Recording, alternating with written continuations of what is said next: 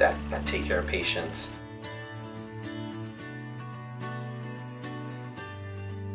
For me, 3 years ago, my process, my everyday was very different than today. You know, when you start your company, I mean, I was wearing 5 different hats. People in our offices were wearing 5 different hats. There was no such thing as like, well, only she answers the phone, and because she's the secretary or the front office. Everybody answered the phone. So it was one of those things where it doesn't matter that you're the CEO, the vice president. It doesn't matter what your title is. You answer the phone. So as we grew, I became busier, working with more corporate people, more CEOs, you know, people in the hospitals, big contracts.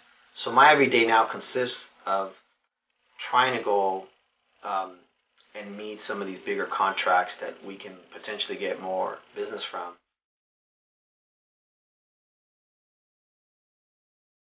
Hoping that our brand and our name and our history continues to be one that people say, wow, you know, my mom was on that service and they did a great job. I mean, that's rewarding. So hopefully the future is bright, and hopefully we continue to go the direction we're going right now.